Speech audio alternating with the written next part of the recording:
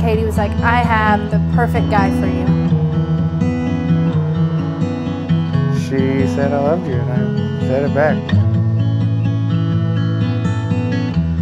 I don't understand why she would ever want to be with a guy like me, but she does.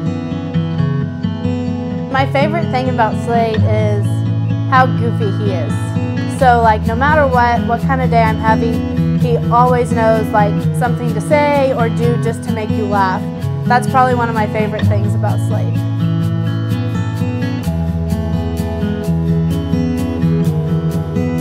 So I'm super proud of everything that she's been able to accomplish.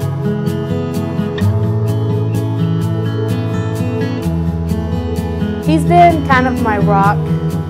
There's nobody in this world I'd rather be with.